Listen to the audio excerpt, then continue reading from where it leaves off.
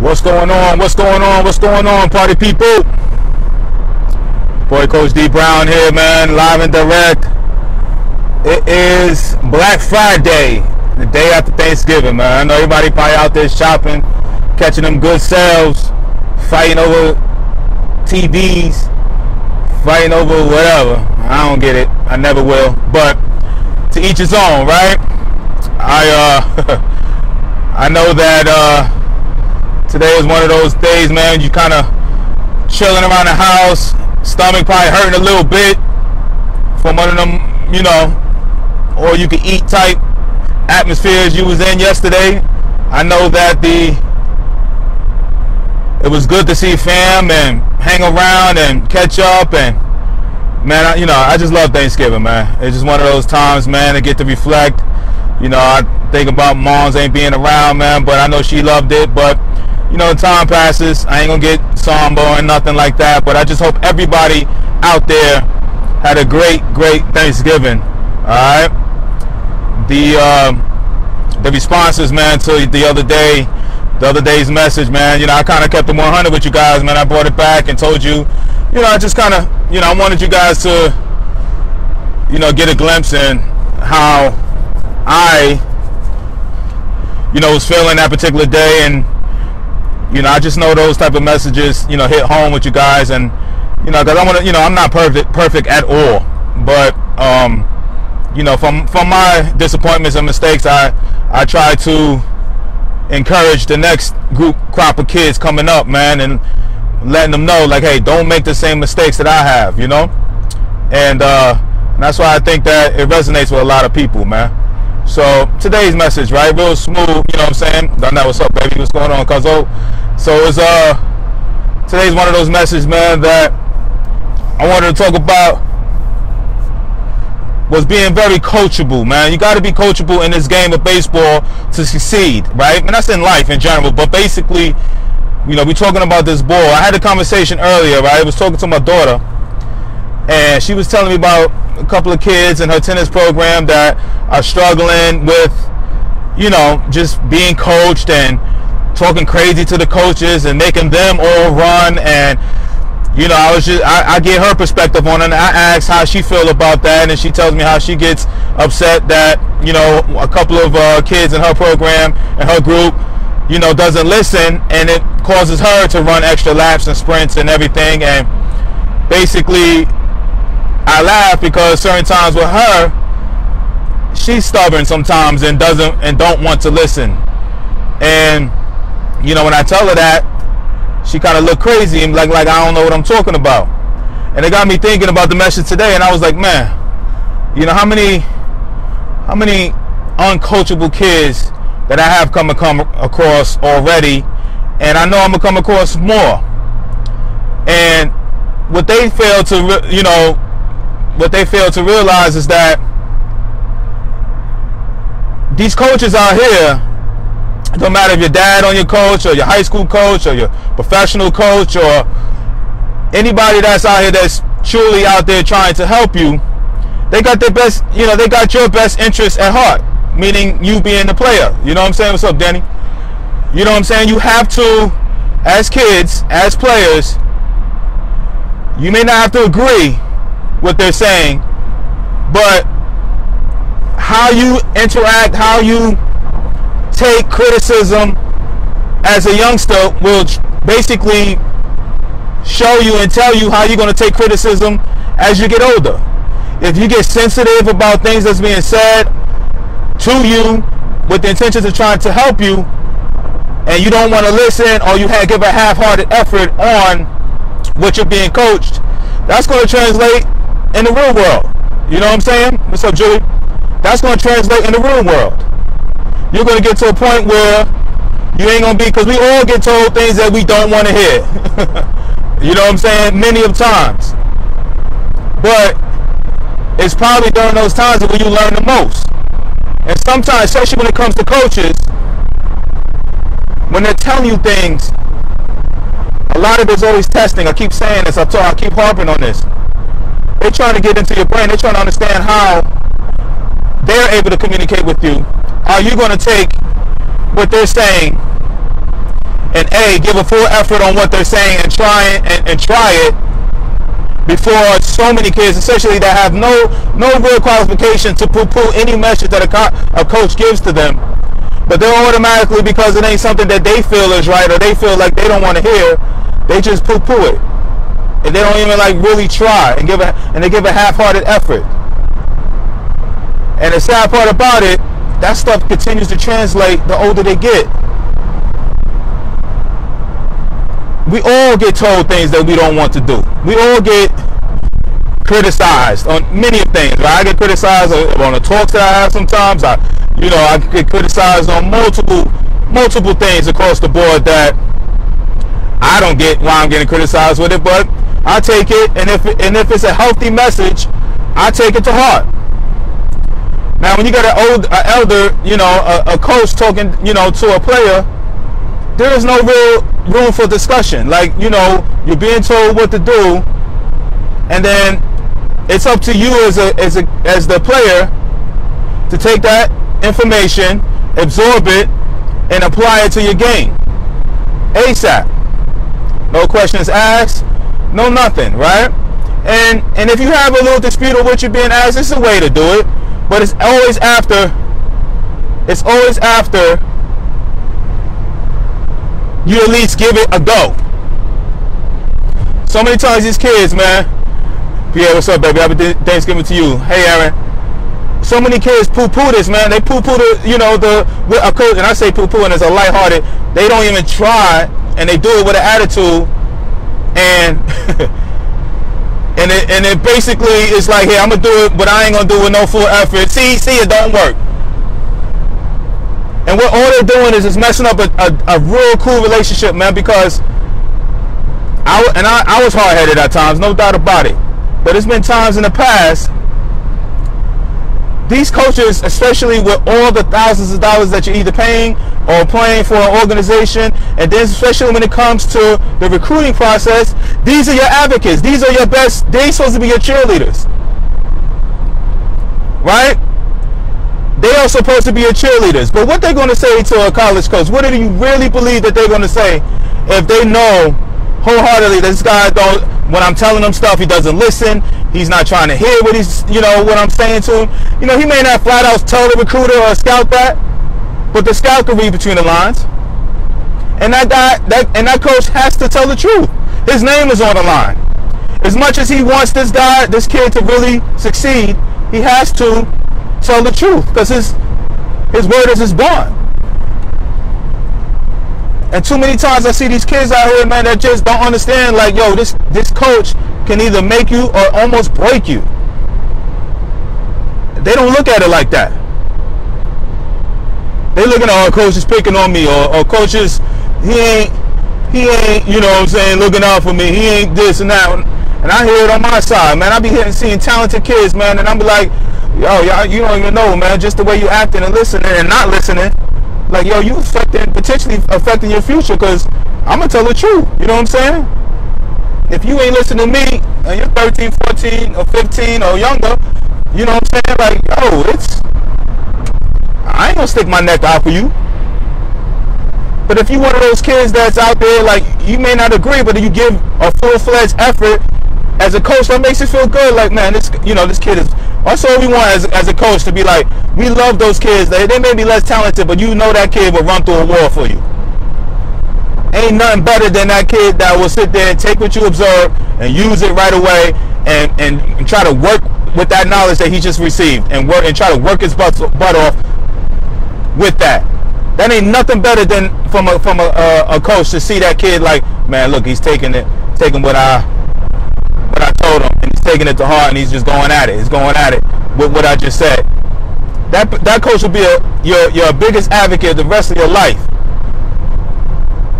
That's what these kids don't understand. Regardless, man, and I understand. Like, it's like, say, hitting, right? You could take 10 hitting coaches. They could be a major league hitting coach. They could be a dad. They could be a high school coach. They could be, any type of coach, and they all have different opinions. They could talk about hitting, and everybody can have a different opinion and talk to that kid, that hitter, right? And it could be confusing at times, right? But what a kid needs to understand, that It don't matter what level you on, and it could be, and it's hard, but they have to understand that the older they get, that doesn't change. When they're 13, 14, what they're being told is by one coach. When they turn 15, 16 in another program or another school or whatever, they're going to be told different things. You can't just be like, oh, because your butt won't see the field. You got to learn to adapt. And it's hard. I get it. It's hard when you're being taught something, and even if it's working hard, but to that beholder, that coach's eye, they've been taught. You got to remember, they've been taught a certain way. All right, they see the world, the game of baseball and all that in a different way. So they're going to feed what they know to you. And it's up to you to adapt. And I know it gets frustrating and hard. That's why as a youngster, when you get a hitting instructor or a pitching instructor or a good coach, you got to, try your best to kind of stay. So you keep hearing the same messages, you know what I'm saying? All the time. And just be, and so the longer he hears that message, the more he doesn't have to keep changing from program to program, organization to organization, coach to coach. That's the hard part. Because even when they get into the college ranks and the pro ranks, they're going to hear different, even between different coaches. And it's tough. But they have to learn to, yes, go try it, give it that full effort.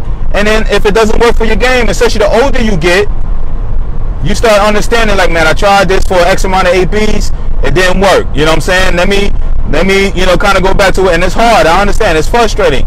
But again, it's about when people are making decisions on yourself, right? As far as what college or what organization you're going to play, pro-wise or whatever, you have to be coachable. You have to be able to adapt and take what people tell you. Don't take it to heart. Don't be throwing your hands up. Don't be all upset. But you have to take what you're being taught and implement it the best you can. Now, to the other side, coaches and for players, especially, I want players to hear this. Well, understand, like, I hope when you give advice that you are qualified to do so. Okay? And I say that no disrespect, but sometimes I feel like it's hard for like an instructor myself, or somebody who's been around the game 30 years, right? And I'm not a know-it-all. Trust me, I know there's a lot. I'm constantly learning this game. But what I sometimes I don't understand, and it upsets me a little bit, is the fly-by-night coaches or somebody that is telling these kids and telling them wrong. All right, and you hear they say, "Oh, I listened to this on YouTube, or I listened to this on the internet," or it's hard. And I get it. Baseball is not, you know what I'm saying? It's not a life-changing, Derek. It's not a life-changing, you know what I'm saying?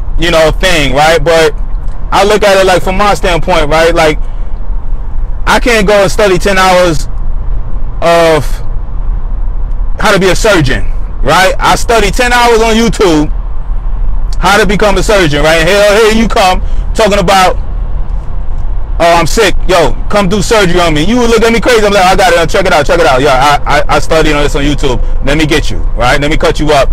And I did it. I promise you. Yeah, it's Dr. showing smack over there. You know what I'm saying? Show me. What up, Luther? What up, baby? What up, Greg? They show me how to do this on YouTube. Let me go ahead and try this surgery on you, right? You wouldn't do that. You look at me crazy, right? You know what I'm saying? But sometimes I see different coaches and people be over there teaching these kids and stuff off of they learn. Just because these guys are on the internet, on YouTube or whatever, that don't mean they teaching you guys right.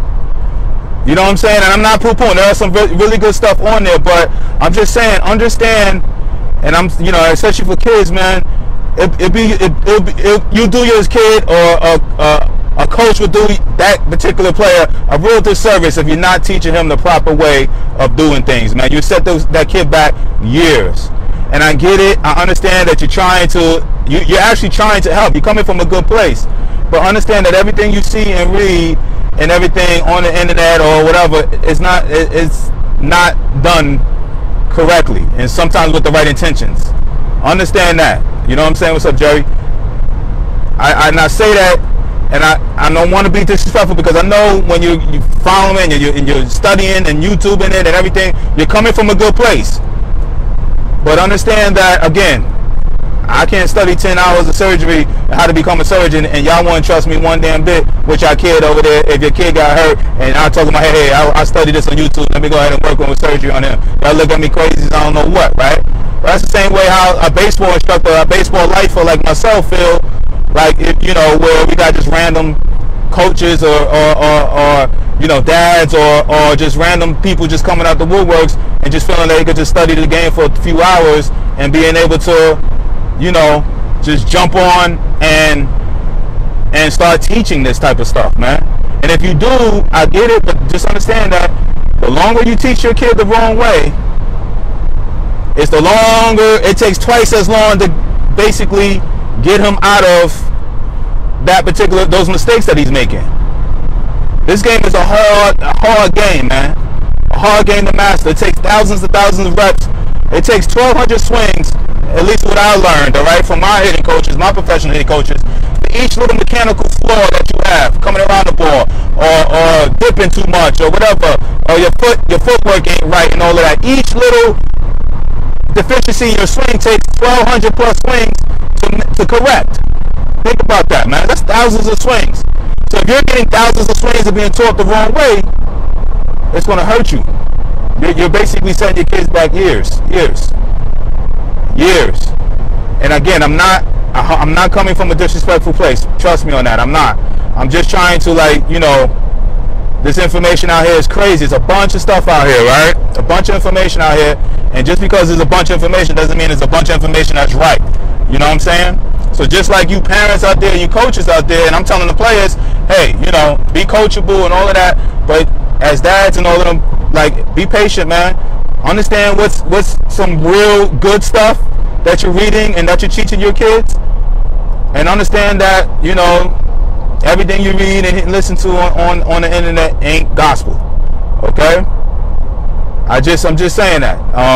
I just want to kind of go on that rant because I see it sometimes, and I see these guys and they yelling from the fence and telling their kids this, and they're telling them the wrong stuff at times. You know what I'm saying? And I'll be like, you yelling and you teaching and you trying to make it sure he's doing things right, but in actuality you're hurting him.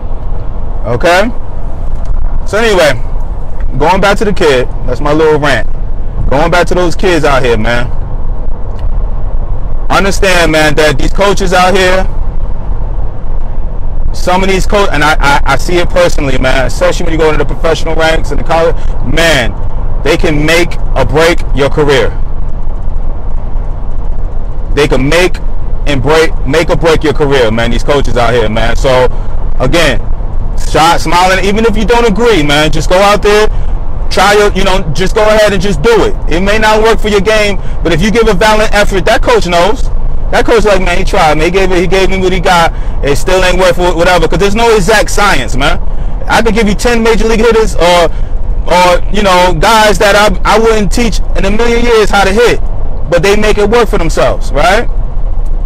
But it has to be something in the middle where you give me that effort, you gave it a go, and it didn't necessarily work, or it ain't nothing better than that coach giving you a tip, you use it, and you take off. That you got a fan for life, and he'll ride or die with you. He makes sure you get into that school.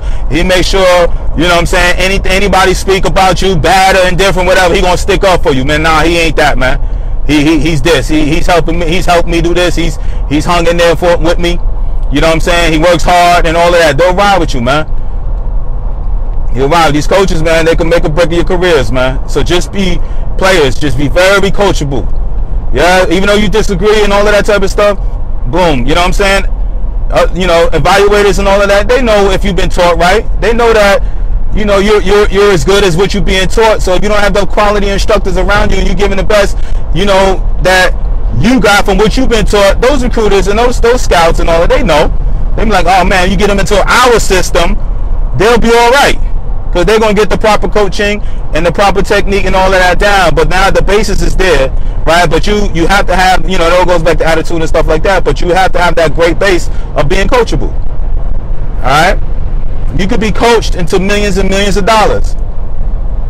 And you just the same way you could be coached out of millions and millions of dollars. Think about that. Okay? I want every parent on here to understand, and I know you know this, all right? Because you wouldn't have your kids in this ball game, man. you potentially holding a lottery ticket, man. You know what I'm saying? Like with this, okay? You're holding a lottery ticket, potentially. So don't let it, like, you know, it's like having to win a lottery ticket and you just letting it go to waste because your child don't want to listen. Your child got a bad attitude, man. Okay? That lottery ticket, man, that's tough, man. All right? Y'all putting y'all fight, you know, y'all dollar into that, you know, whatever, Mega Millions and all that type of stuff, man. That's essentially what's going on, man. You guys have an opportunity, all right? Anyway, that's my message, man, today, all right? Again, I hope everybody had a great Thanksgiving. Derek, I hear you, man. Hard to read these messages over there and not sit there and, you know, I'm driving on this highway. I wish I could read through them, but I will and respond back to them, man. I appreciate all the messages. Please keep them coming. Please share these messages. It's growing. I appreciate everyone that listens in. I appreciate everybody that comments, that likes and shares. Please continue to do so. All right, I'll keep this knowledge going. I got something from Sunday on. What's up, brother? From Sunday on, man, you know, I'm gonna have a 6-part series, man, on the recruiting process for mine. I already talked about it, but I'm gonna use this. All right, I've just been asked about it a few too many times, so I'm gonna have a little 6-part series, man. I'm gonna talk all about just different aspects of the recruiting process all next week, man. But the only catch is this: I'm not gonna keep those messages. I'm not gonna keep those messages up on my page, you know, not more than 24 or 48 hours, man, because I'm actually going to use that in a course. Yes, that's right, you know what I'm saying, because I've been asked and I just know that I'm going to use that all next week, you know, from Sunday on, I'm going to use in a course. All right, 6-part series. All right, I'm just going to go through the recruiting process from top to bottom. I think that'll add, you know, for the people that are listening and even the reposting, I think they'll get a lot from that. But I'm going to take it down because I'm going to use it for the future. All right. That's just a shameless plug, but that's what it is, man. So anyway, join me tomorrow, man. Another topic tomorrow, but Sunday on, we're going to talk about a different series. We're going to talk about this recruiting process from, you know, top to bottom, what I would do or what you should do. And, you know, kids and parents that have basically a 16 and younger kid, yes, starting Sunday, all right? Parents that got a high school kid down, I will talk and go over this recruiting process from how to start to finish, what I would do or what my experiences are showing me, you know, right now. Starting Sunday. The reason I'm saying Sunday is because we'll give you a nice Sunday through that Saturday. All right, keep this thing going, right? And then I may have I have some real bonus type stuff just depending on, you know, I go from there. So listen, shameless plug. But tomorrow I'll be here. I'll be here tomorrow, okay? But Sunday is going to start the recruiting process, okay? And there's stuff that you may have heard already, but there's other stuff that, again, from personal experiences and stuff that, you know, will benefit everybody that listens in. Trust me, okay? Enjoy. Yeah, Derek, I know you talked about it, man. I know you got a little play out there in Vegas, man. I'm looking at your thing, man. So, enjoy your Friday. Enjoy your weekend, all right? Remember, 3 o'clock Central Times, man.